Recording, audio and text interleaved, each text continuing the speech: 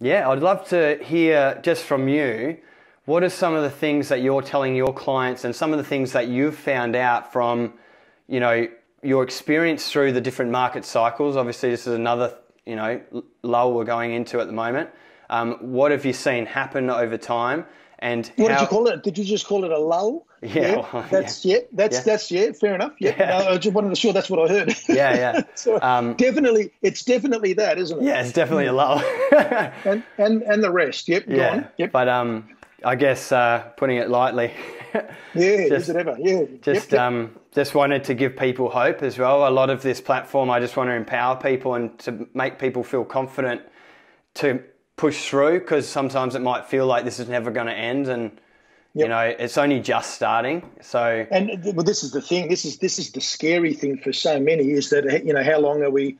This is it's only just started, and potentially it's going to go for many weeks or months even, and and in fact they're talking more months than weeks, aren't they? Yeah. And so it's sort of brace yourself. That's it. So at the moment, mate, you've got me at a point where all I'm doing at the moment is talking to clients that are just so very, very worried. Right. The thing is, mate, I live in Melbourne, but my business is in Airlie Beach, which is a tourist town, and the vast majority of our clients are tourist operators. Wow. Well, mate, they've just been decimated, and so we're talking overnight 3,500 people are unemployed. Yeah. That is a significant percentage of the town's population. So so for me to it's not a pretty sight, and the implications are very dire for those clients and the town generally. So we've got individuals that are just walking out of leases, residential leases, and just leaving town. And you walk down Airlie Beach, mate. It's like a ghost town at the moment. Yeah. But mate, a lot of my clients, most of my clients, in fact, are from out of town, right? So I deal in the bigger end of town. When I say bigger end of town, not exactly BHP size either, but we're talking, businesses that are not based in the tourist town, and various types of industries, and a bit more, employing a lot of staff, and a stronger bottom line, and but mate, they're all being impacted and they're all bracing themselves. But even mate, regardless of what game you're in, the future's uncertain. That's where we're at. Yeah. Now, next question. Yeah. So in terms of that, I find that very interesting, because a lot of people, I'm obviously in the trade game. I understand trade businesses and what's happening in that era and that space. I mean, and with the tourist businesses that you're working with. So what were those sort of decisions like? Did you do some framework first and say, well, if this happens, then this is the decision we have to make? We have to let these people go, or how did we brace for impact there with those clients? Well, there was no time. Not enough time. Seriously, mate, it happened so quickly that one minute we're having initial discussions with clients, the next minute, mate, it's all over for them. Yeah. I mean, they just have to close their doors. Mate, so it's the flow-on effect of the closures of smaller businesses not smaller businesses. The closure of eateries, right, is a big one. We do a lot of eateries, for example, right? The closure of the resorts have led to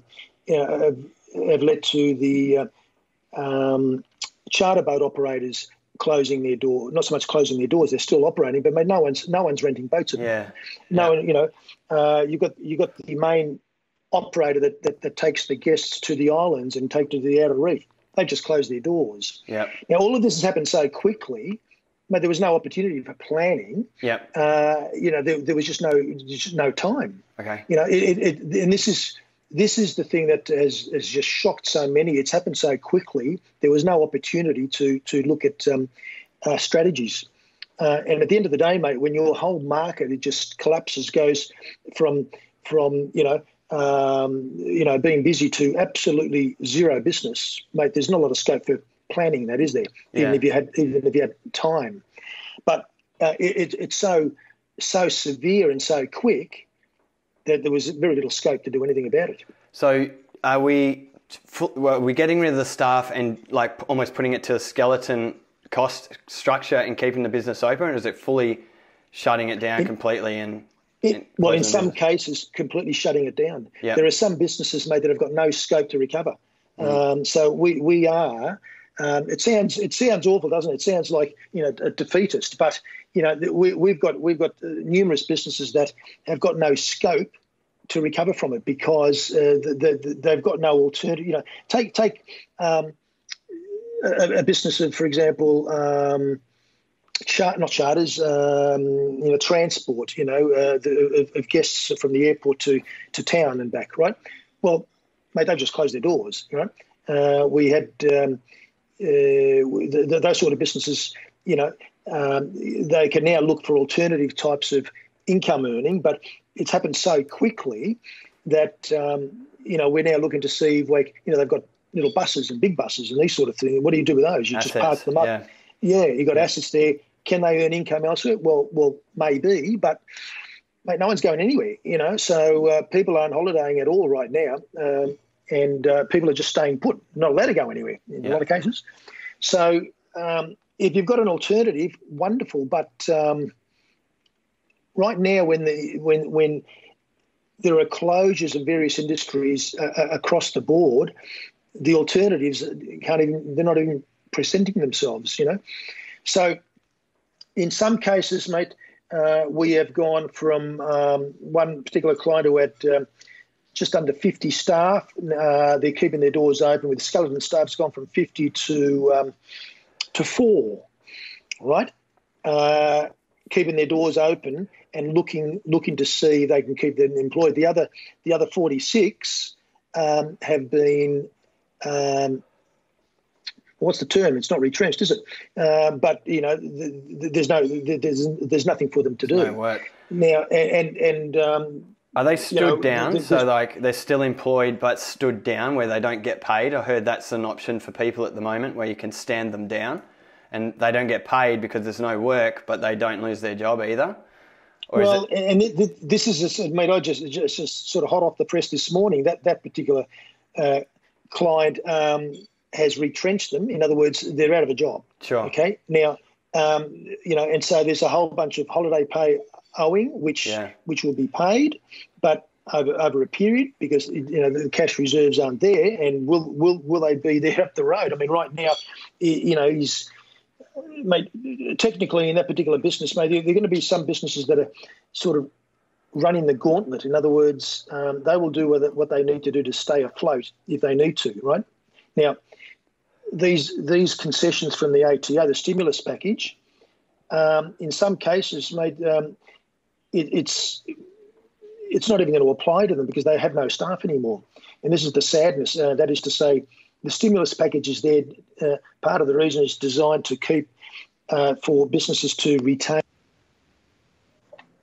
Sorry, mate. Let me just put my other earpiece in. I just lost battery. That's all right. There we go. Yeah, designed to retain stuff. Life changing. This I should have done a long time ago. I've got them too.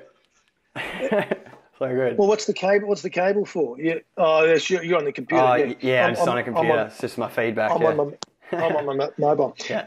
But anyway, yes. Sorry, I shouldn't have done that. I've lost my train of thought now. So yeah. So in some cases, the ATO has designed it to retain stuff.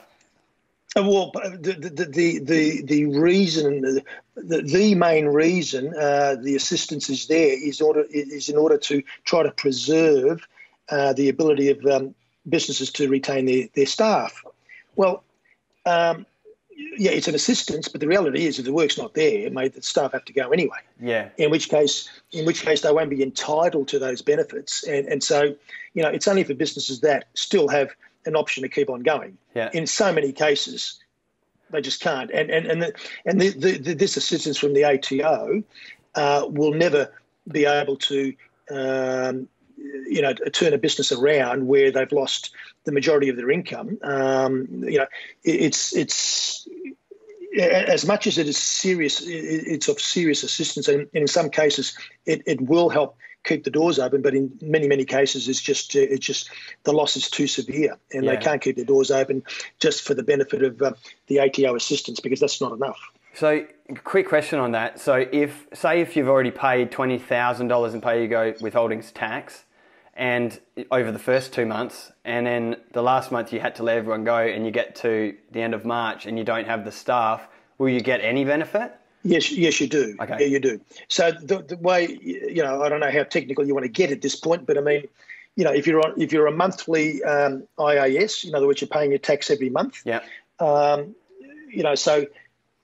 the maximum benefit you're going to get if you're a monthly payer, you multiply the amount of tax withheld in that month by 3. Okay. Yep. So if your monthly tax was, say, $17,000, that's the figure that is nice to get to. You multiply that by 3, there's $50,000. That is your maximum entitlement. And then that's what you call a stage 1 entitlement. Stage 2 entitlement is even if beyond the end of March, if you have no further staff, you will still get another $50,000. So you will get $100,000. Okay. $50,000 just after lodging your March IAS, you will get that $50,000 credit. The other $50,000 will come over the next 4 months by way of $12,500 per month, regardless of what staff you've retained. Yeah, okay. Now, the reality is, maybe if you've got no further business, it's interesting as to whether we've got so many questions that are still unanswered as to the mechanics of the way it's going to work. But, and for example, if you've got an existing ATO debt, does that credit just come off the debt? Because if it does, it's of no value then, because all it's done is help reduce a debt with the ATO.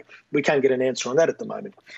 Unless you get it in your bank account, it's of no assistance. If it's just used to pay off a debt, well, it's cleaned up your balance sheet, but I mean, who cares if it's not helping you keep your doors open? Yeah. So mate, it is, they're big numbers. $100,000 is a big number, but the reality is it's only it's not going to benefit everyone. The reality is some businesses just are not keeping their doors open at all, and this credit can still hit their bank account. So we don't have an answer. We're curious as to whether in a situation where you are actually closing your doors, technically you're still entitled to this credit, but if you're not keeping your doors open, then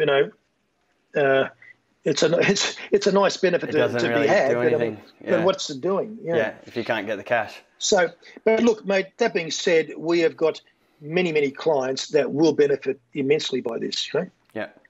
And so it is a good. I'm sounding like it's all a waste of time. It's not a waste of time at all, and it is going to achieve a result. But for many, it's too late.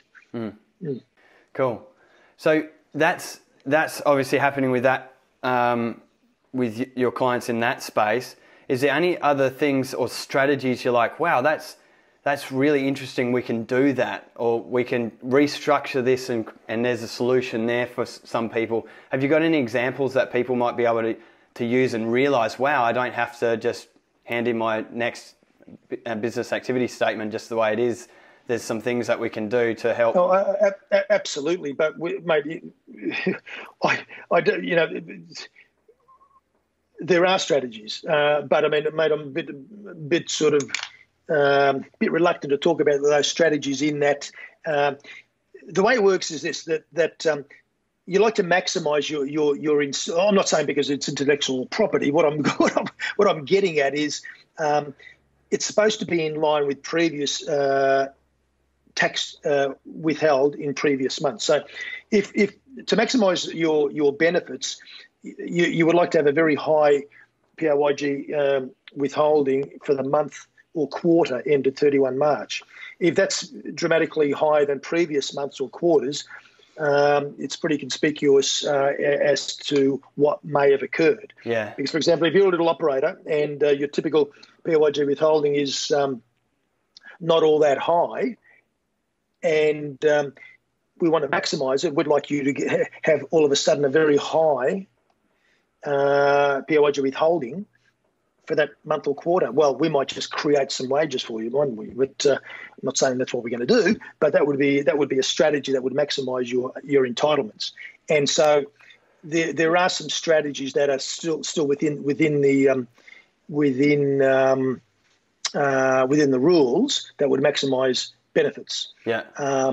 And so that's what we're doing one-on-one with each client. Yeah. Maximising entitlements, because mate, every cent helps. And when you multiply the month by 3, the PAYG withholding by 3, if we can squeeze another $2,000 or $3,000 of PAYG withholding for that month, multiply that by 3, well, there's another $10,000. You know. Yeah.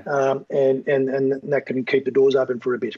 You know, in some cases, depending on the type of industry you're in, mate, you can change your method of operation or look for different income streams, you know. But mate, when there are so many businesses that are suffering, it's very challenging to just all of a sudden change your income stream when everyone's jumping onto the same new different thing. Yeah. And sort of a lot of businesses have just closed or sort of, you know, they're sort of limping along. It's very hard when the economy is strong and people are prospering, mate. It's you know, happy days. You know, it's but you know, when everyone's got these challenges in front of them, it's I would find it very hard right now to identify a lot of opportunities out there, and other than the people that are flouting the system and sort of selling, you know, face masks for 10 times the usual market rate and these sort of things. Yeah. But yeah, look, mate, that being said, mate, there are opportunities. There are always opportunities, and there are people there that can find opportunities in any market. But the average punter out there that's in business, mate, is very challenging. Yeah. We've been strategizing in our electrical business, like if we have a 2-week shutdown or a 1-month shutdown, we've done a couple of scenarios financially of like, what does that look like for us? And we've done it without paying any staff, any wages, and we've done it with paying wages, and we've just had a different couple of scenarios there and said, what's this going to look like? We sort of saw this coming a little bit. We didn't realise it would be as bad as it has been for some businesses. Luckily in electrical right now, it hasn't impacted us just yet, like it has for cafes, restaurants, gyms, those sort of things. But I was going to ask if you know if you do let your staff go, because I've talked openly with my staff about it and said there is a possibility we might need to let you go. Is it possible to let people go so that they could go onto the job seeking allowance for 4 weeks and then come back and be employed while we withhold their annual leave over that period, and then they come back on? There is some merit in that. As to, mate, you just about need a human resources lawyer to give you the definitive answer. Yeah. All I can say is that my understanding is that, mate, things may not be technically correct in what you're doing, but people are not so much turning a blind eye to it, but there are a lot of concessions being allowed for right now. I don't think any government department is going to read the Right Act to you if you haven't got it quite right. So hardly a definitive answer, but so there are so many questions of unanswered at the moment. So we've got numerous clients with so many questions, and we're just, we've got 10 accountants on board, and I've sort of delegated the task of a number of them to find answers on various things, you know. But in that one, I don't know yet. Is there some questions that you have got and found answers to that have been helpful to clients that you'll be willing to share?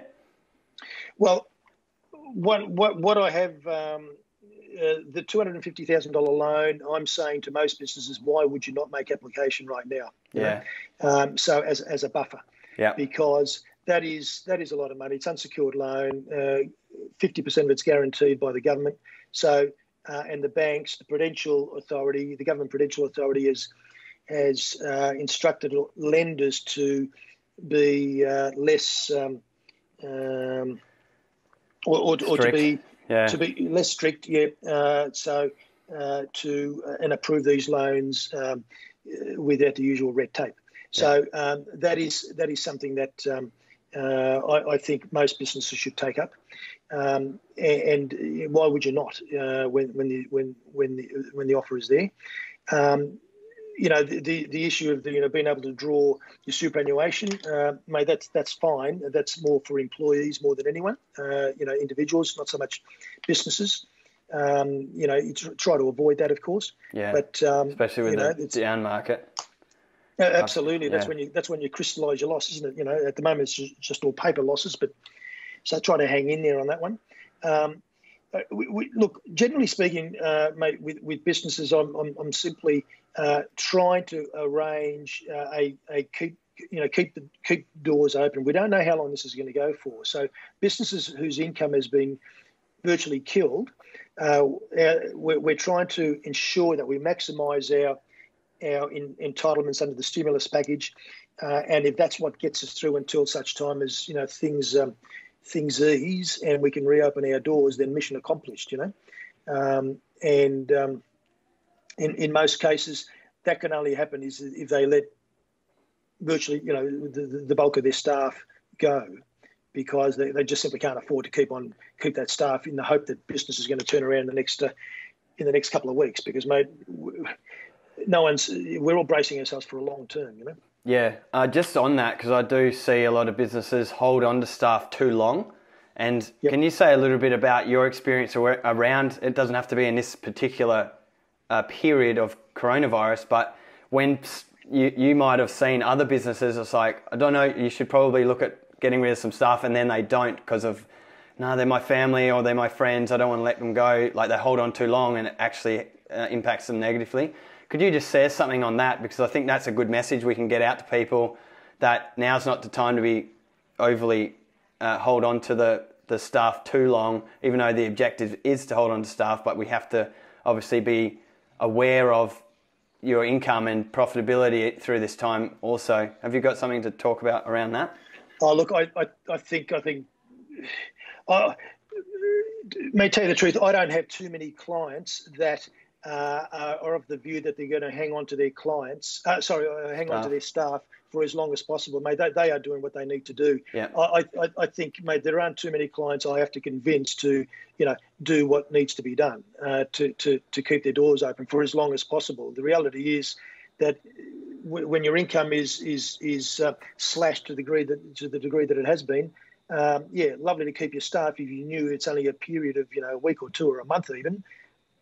The problem is we don't know how long it's going to be. It could be a much longer time. So look, words of wisdom are simply do what you need to do to keep your doors open, and if that is slashing your staff, then you've got to do it. Yeah. That's the harsh reality, and that's what I think across the board is happening. Mate, we've got just have a look at those Centrelink lines. It is very, very sad. But mate, businesses, in order to keep their doors open, have to slash their staff, and just there's no real choice in the matter.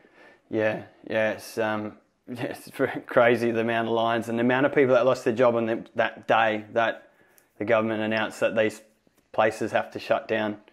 Absolutely, overnight. And I suppose you could say, well, shit, didn't we see it coming? Well, yeah. No, not really. We sort of guessed at it. We thought it might, but my goodness, it's just happened so quickly and so severely, And so, we sort of feel like we're backtracking, and we're sort of we're just trying to hang in there for the time being, right? And this time being could go on for a long time. So you've got to cut your overheads. You're not paying rent, you can't pay staff. And you're retaining your business as a shell for the time being, and seeing if you can earn other income opportunities elsewhere. Very hard, but it's inevitable that the business will still have some overheads and no income. Well, there's only so far you can go with that. Yeah. But the rent situation, we still don't know where we are with rent, commercial rent. Yep. Whilst some landlords are providing concessions, mate, unless they virtually kill the rent. Shops that have to close their doors, well, obviously rent, that's the end of the rent there, right? But those businesses aren't necessarily going away. They're just closing the doors. They're doing takeaways. In those situations, I mean, my understanding is that there's rent concessions being applied all over the place, right? And landlords landlords have got the ability to go to their financier and sort of, with a 6-month moratorium on loan payments. So they've got the ability to provide the same with rent. Yeah. If I'm a landlord and I don't have to make loan payments, then I probably should pass that benefit on to the landlord, either to the tenant, either by way of nil cost rent for the next 6 months, or at the very least a deferment of rent. Yeah, for sure. Because even if that tenant did move out because, sorry, I can't pay you because I'm not getting income, they move out, what tenant's going to move in? No one's going to move in, are they? Yeah. No. So that's what the landlord has to remember. Yeah. And exactly. And from what I've heard, mate, that is what's happening pretty well across the board. And there aren't too many hard-nosed landlords that are simply saying, no, it's business as usual. That's not exactly towing the line, is it? No. Yeah. I think definitely noticing a level of camaraderie across Australians at the moment and helping each other out financially and, with those sorts of examples, it's really good. Financiers, like giving discounts and, banks letting you defer payments and all that sort of stuff. So, yeah, it's really good. Yeah. So I am the loan deferments is, my understanding is it's mainly just the big four, but I still haven't got an answer on whether other lenders are towing the line as well. For example, if you've got a car loan, for example, right? If that car loan is with some sort of, third tier lender, are they going to provide you a 6-month moratorium? Don't know. Yeah. It is mainly, my understanding is the Prudential Authority, government Prudential Authority that governs all lenders, they have put pressure on all lenders to provide the same level of assistance. So one would like to think that that is available. So if you've got a car loan, for example, and it's with, Toyota Finance or whatever it might be, you contact Toyota Finance, apply for an extension, apply for the 6-month moratorium. You'd like to think that they would be receptive to it. And my understanding is that the pressure from the Prudential Authority is for Toyota in that case to provide that, Yeah. Yeah. So if you can kill those loan repayments, if you can kill the rent, if you can kill your staff, mate, most of your overheads are gone. And so you might be there later on to reopen your doors when things improve. I've been calling that the hibernation phase, where you're hibernating. Yep. Yes, you've cut all your costs to the point where you used to make the income that would cover that to your break-even point, and you're actually just sitting even. So that's interesting. Yep. That's it, mate. And this hibernation period could go for a week or could go for a month, but it's probably several months is the reality. Yep.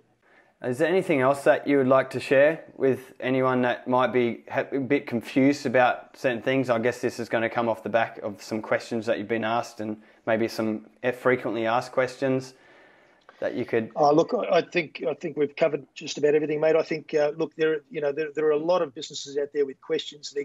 One would like to think that they've got advisors there that are advising them. I wouldn't be making decisions without talking to their advisors, because their advisors, and by that I mean in most cases they're accountants, presumably. Mate, we're all getting answers. Things are pretty fresh and pretty hot off the press. So we don't have definitive answers, but we've got general answers. And in some cases, you've asked questions and I don't have answers because we can't get the answers right now. Yeah. But we've got the broad brush strategies is what needs to be looked at, and those finer points will be sorted pretty soon. Yeah. Yeah. Sure. So the idea is to hang in there, and that means cut your overheads. Don't pay your rent. Don't pay your loan payments. Shed your staff and hang in there. Yep. Yep. Make it through this period, and there's going to be plenty of opportunity at the other side. I think so, mate, because when the recovery happens, my prediction is that it's going to happen very quickly. We will go into a recovery phase that, like we haven't seen before, is what I'd like to think is going to happen at the end of all this. Yeah. Cool. I really appreciate your time, Steve. Thanks for your time. All right, mate. Well, good luck, Greg, and mate, feel free to give me a call whenever you like. Yeah, I will. If we have some questions come off the back end of this, I'll let you know, and we'll get some answers. Yeah, feel free. Good on you. Good luck, mate. Thanks so much. See you, Steve. All right, see you, Greg. Okay, mate. Bye.